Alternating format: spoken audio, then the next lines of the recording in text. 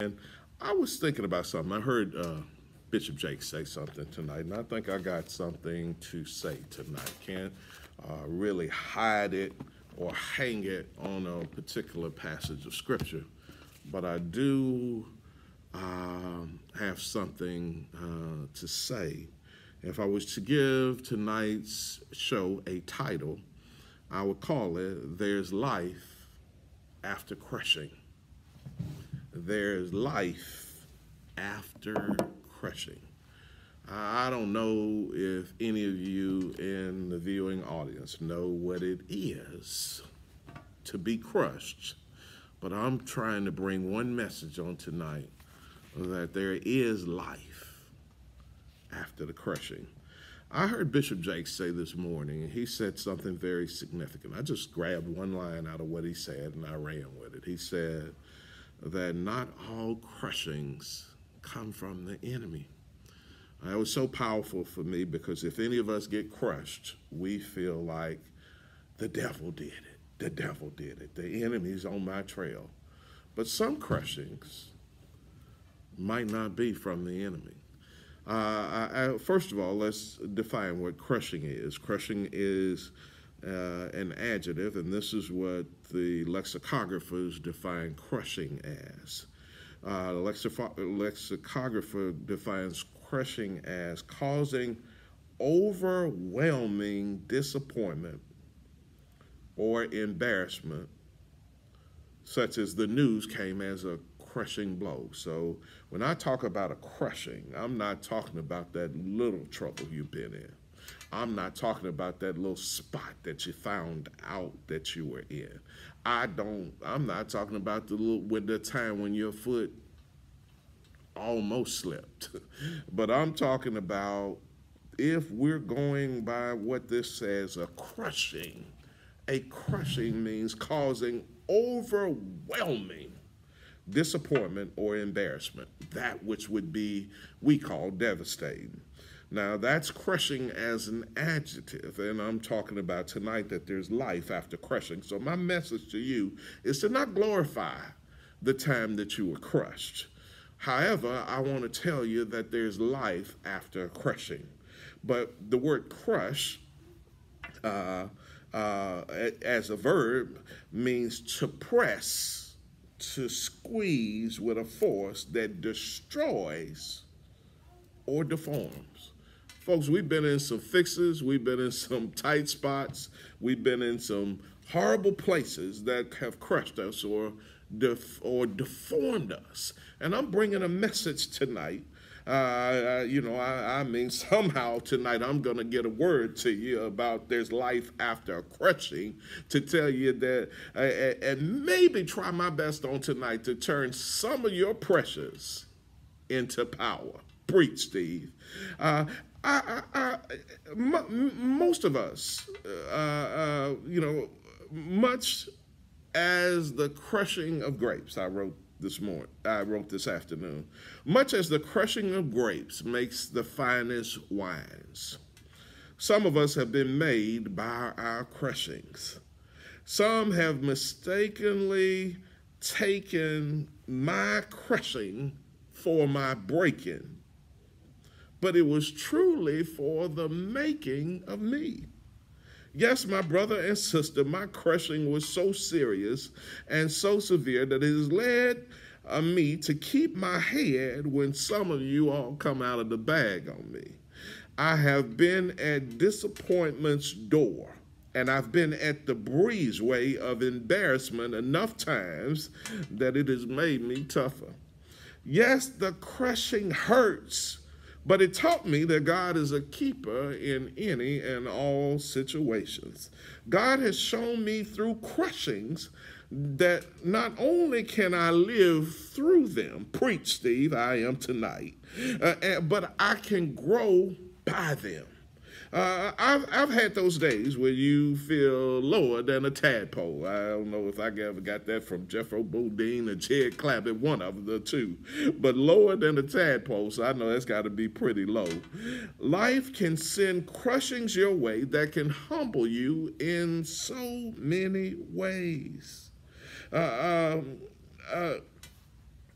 Life has bruised, listen to this, squashed, mashed, broke, trampled, beat, crumbled, squeezed, demolished, annihilated, wrecked, suppressed, ruined, overpowered, overwhelmed, and defeated, quailed, squelched, and killed so many of our hopes and dreams. I know you thought that would never be over.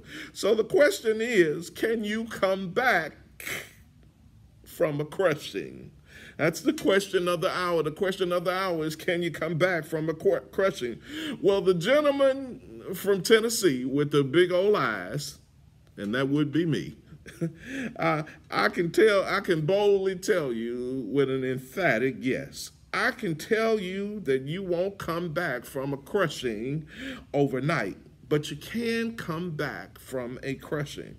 The Bible's full from cover to cover, from the start to the finish, with stories of those who've overcome crushings, embarrassments, disappointments, severe tests, and trials. I'm here to tell you that our crushings can teach you valuable lessons.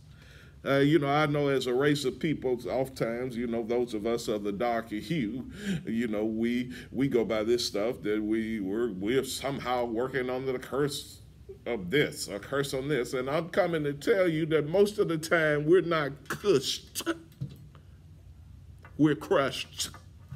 We're still dealing with something from our past where we experienced a devastating blow, where we dealt with a disappointment. We got a bad hand dealt. We were misdealed. Preach, Steve. I got it tonight. Or we were embarrassed in some way that it still permeates to the depths of our soul. I wrote this evening that some crushings will bring you to your very knees. And oftentimes, because I won't tell you that every crushing is a bad thing. Some crushings will bring you to your knees, and that's where your blessing is. Child of God, I'm telling you that it's there's life after a crushing. I'm talking to some of those of you that perhaps you've been crushed. They saw you, everybody saw them take your car. Some of them saw them take your house. Some of them saw them take your boo. The man across the street took your boo. Or even worse, in 2019, hold your horses, that woman took your boo.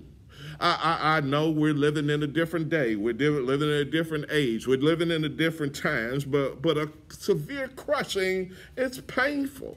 I mean, a crushing can mess with your mental reserves. It'll test your mental acumen. It'll test your intestinal fortitude, or I think some call it chutzpah. You're gonna need all of that after a severe crushing. But the Bible says this. I told you that crushing, I didn't tell you, but I'm telling you now that a crushing can humble you. But the scriptures declare, let the humble be exalted. Child of God, I'm talking from the depths of my soul on tonight. Because I got folks every now and then that they come out of their own little special bag with some he say, she say, with some I heard, or throwing shade.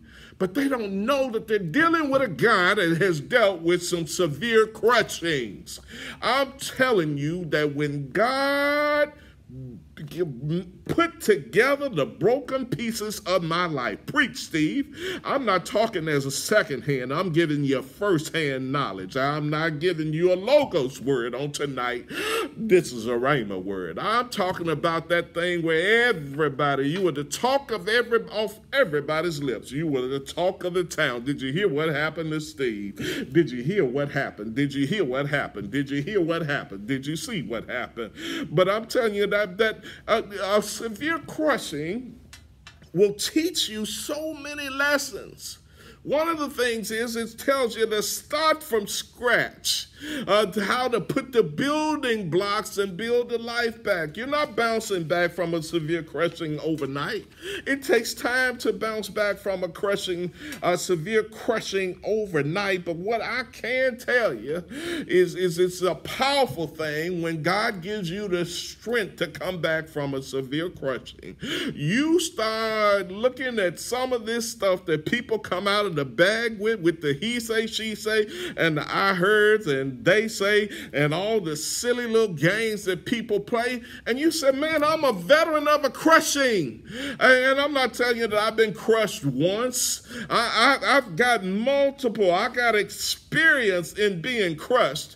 But the value of the thing that happens after, the same God that delivered me after my crushing can do the same thing for you, my brother. He can do the same thing for you, my sister. That God can take the broken pieces of our lives. The scriptures declare that he can give us beauty for ashes. Child of God, there's life after a crushing. I know you say, oh, Smith's coming really out of the bag on tonight. But I've been at that point where that word means an overwhelming disappointment. When your disappointments go public, when your embarrassment becomes the talk of the day. And then you got to deal with a crushing. But I've been there. I've seen and been through a crushing, and God didn't put my life back overnight.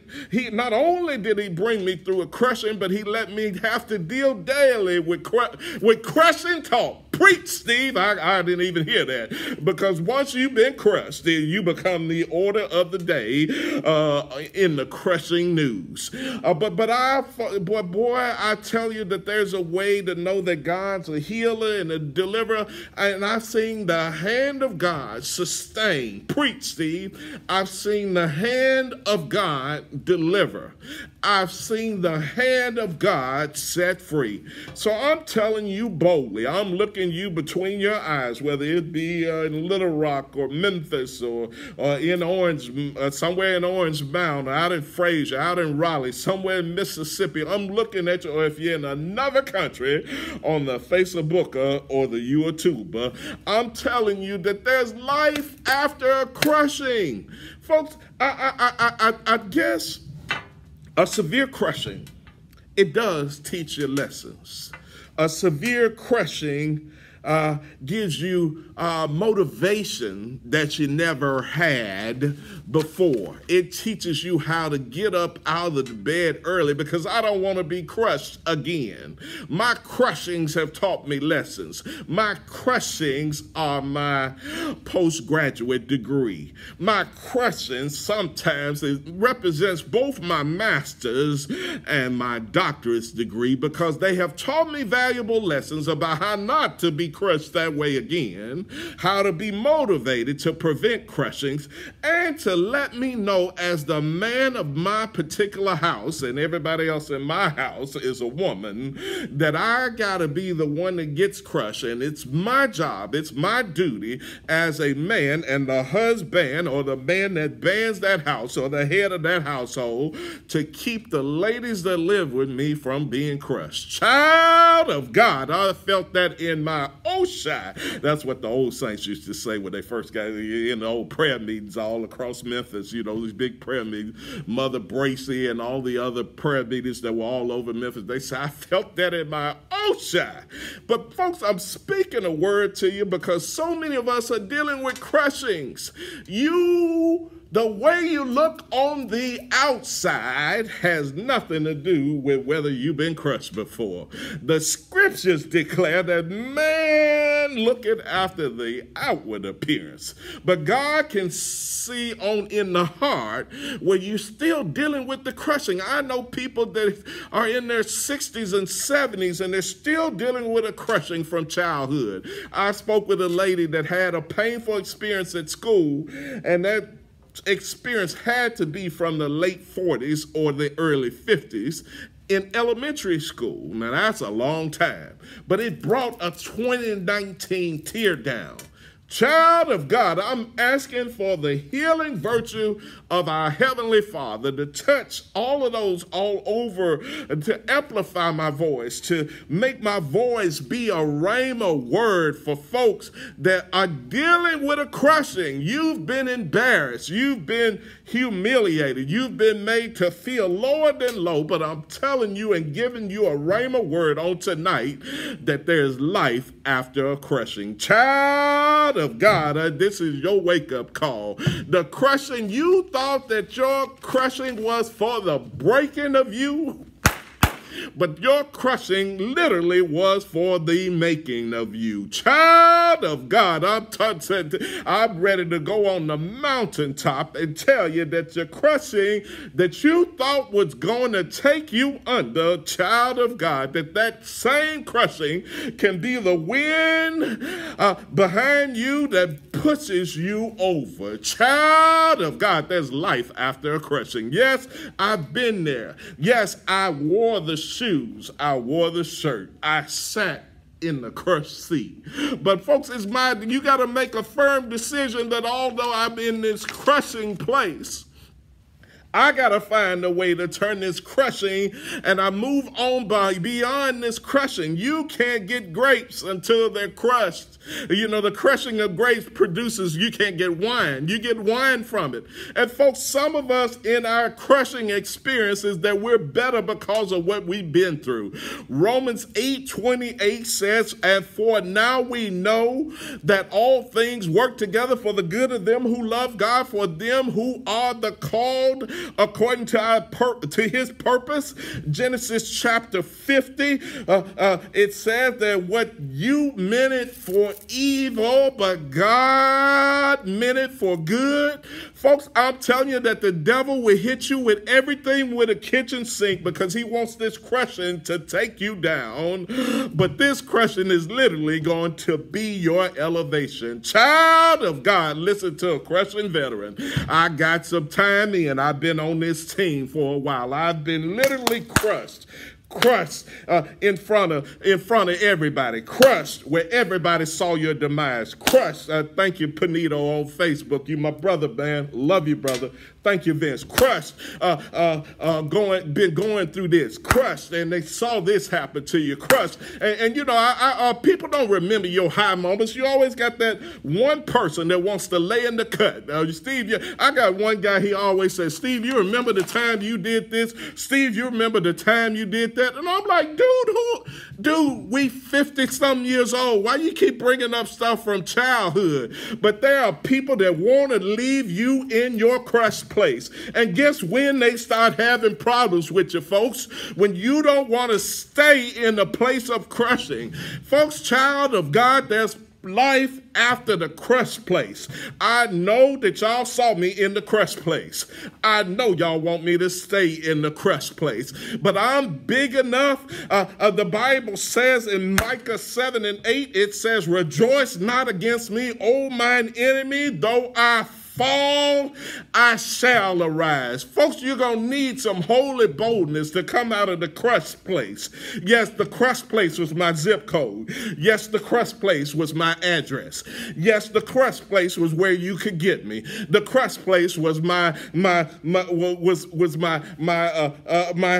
email address. But child of God, those days are over. We're on the cusp of 2020. The God is calling you out of the crushed place. I've been there, Ron. I know you've been there, but it's a wonderful thing when God brings you out of the crushed place. It's a wonderful thing when everybody who had counted you out, and I heard y'all counting, and you counted out 10, 9, you got to the 8 count, you got to the 9 count, and somewhere between 9 and 10, God came through and brought you out of that crushed place. Child of God, there is life after the crushed place.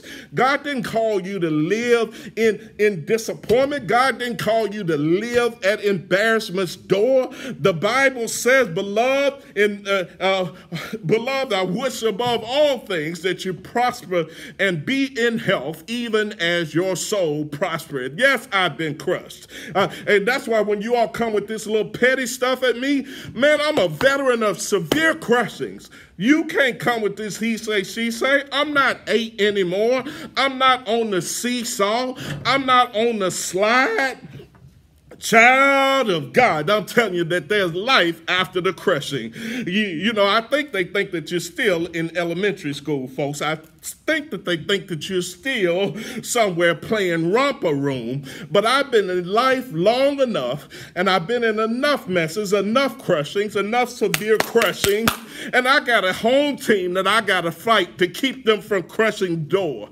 I'll fight a bulldog for those folks at my house. I'll fight them morning, noon, and night because I want to keep my wife from ever worrying about a crushing. I want to keep my daughter who's fighting a fight herself and keep her away from a harsh crushing. Child of God, I'm talking all over the South right now. I don't care where this is going, that there's life after the crushing. You had the embarrassment. You had the disappointment. You had what the enemy thought was a crushing blow, but that crushing taught you, that crushing, again, wasn't meant to take you under. God's going to use the very thing that once crushed you to take you over. Child of God, there's life after crushing. You don't stay in crushing's place. Yes, you were crushed. Everybody saw you were crushed. They talk about it at the family reunion. 2 days from now, at the Thanksgiving, they're going to be whispering, do you hear, did you hear, did you hear? But you walk with your head held high. You know, you walk and you stop walking with your head down. God is the lifter of our heads. Child of God, I killed the devil on tonight because the enemy wants to start, this is the tie-in, the enemy wants to take you from your memory of your crushings to start all of this holiday blues stuff. He's ready to start messing with you about the holiday blues. That may be my show next week. But I'm telling you, we're going to bind that right now. Enemy, you will not torment us anymore. We know now that there's life after the crushing. Somebody, you need to call the funeral home and tell them the body ain't coming. Child of God, I'm speaking a word to you. Got my own self happy on tonight. Of course, that doesn't take much. But I'm speaking a word to you that there's life after the crushing. The crushing, you went through it. The crushing, you learned lessons from it. The crushing, if it taught you nothing else, it taught you that God can keep you. I think that song a couple years, that was about 20 years ago when they said, he's a keeper. And then the chorus said, oh, yes, he is. Child of God, when you come out your bag on me, I've been through crushing. I've seen crushing. I've been crushed, but I found out that God can keep me through the crushing. I found out that God can make a way out of no way. I found out that God can prepare a table before me in the presence of all of y'all that was sitting at my crushings. Some of y'all had front row seats. Some of y'all had VIP tickets. But child of God, God's about to turn that thing around. Not only for me, for you. There's no secret to what God can do. What he's done for me, he can do for you too. Child of God, my word that I want to send your way on tonight, that there's life after the crushing. Lord, we come boldly before your throne of grace. We ask that you touch my brother, touch my sister. We bind the enemy. We bind anything that's not like you on tonight. Lord, we ask for deliverance from the crushing. Let them know that there's life after the crushing. Give them life, give them vitality, give them hope, give them vigor, and Lord, bless them with prosperity and favor. In the matchless name of your son, Jesus, amen. I'll see you on next week. Be blessed. God bless.